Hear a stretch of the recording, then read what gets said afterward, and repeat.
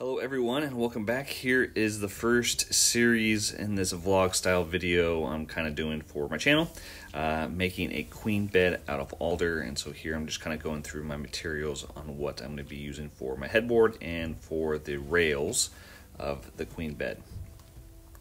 So here these will be for the rails, and then these boards right here will be for the headboard.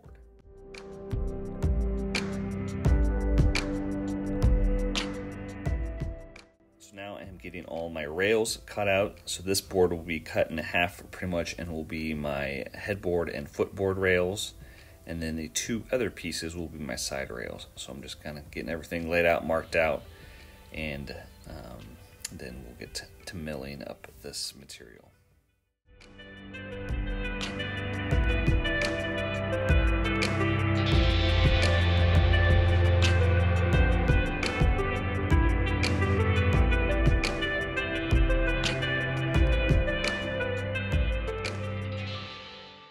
So here I am using my crosscut sled to get everything cut to length. So these will, like I said, will be my two short ends, which will be the top and the bottom of the bed.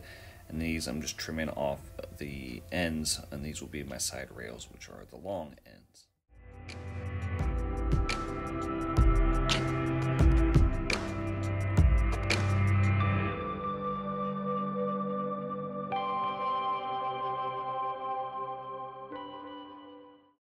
Cutting everything to width, which was 5 1/4, but we are going to change that later on, which you'll see in this video.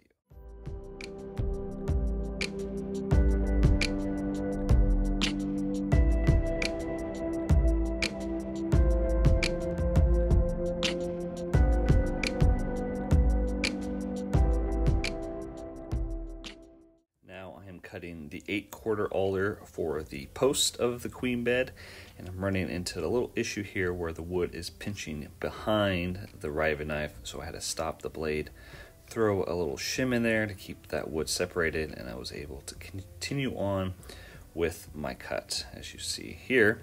And then just the way my shop is set up, I don't have enough outfeed length, so I have to stop here because it hits my cabinets on the back end of my shop, and turn the blade off, and then I'm able to remove that. So had the same issue again here cutting this wood, it pinches, and so now that I know that, I kind of pause here, throw that shim in there, keep that separated, and I'm able to continue on.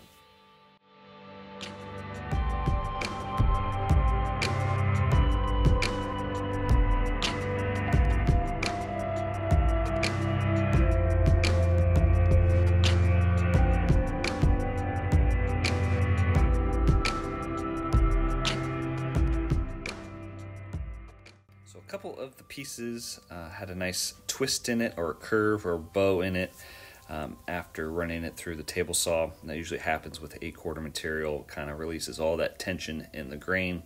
So I'm just trying to straighten it out on the joiner. I should have left a little bit more material to work with. I had the material to do so, but hey, you learn. So here I'm just straightening these out, and then I'm able to run them through the table saw to final dimensions, and they are nice and straight now, which is nice.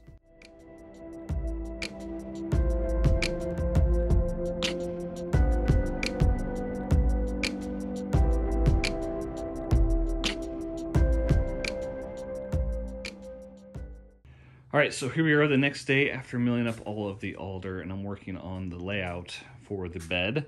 The posts are going to be 90 inches tall. They want the mattress at 36 inches up from the bottom. So that's that mark. And then the mattress is 13 inches deep. So that's where the mattress is going to sit. So right now I'm working on laying out where the rails are going to go.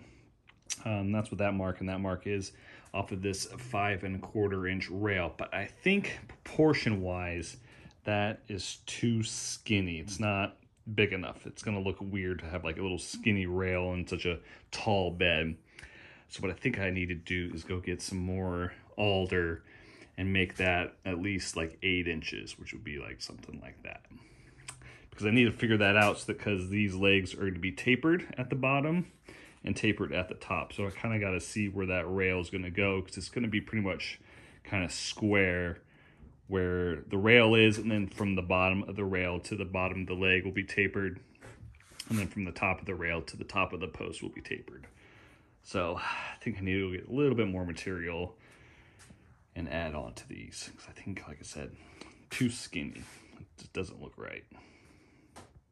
All right, so I have more wood now, and I have glued the larger rail pieces together now, so these will be 8 inches now instead of 5 1/4.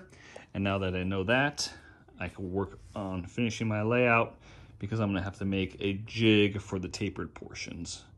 That jig will clamp this all down, and I'll be able to run it through my table saw to cut those tapers.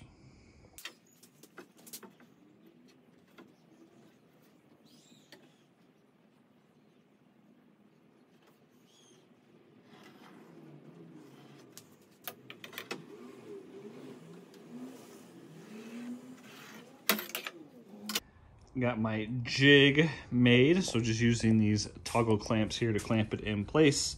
And then it's flush here where it's supposed to stop at this blue mark. And then it slowly tapers up with the overhang to here. So this part will ride against my fence, and then this will be the saw blade, and so it will cut that off. And then down here, I have a block down here with a notch in it to lock this end in place. So we'll see how this goes.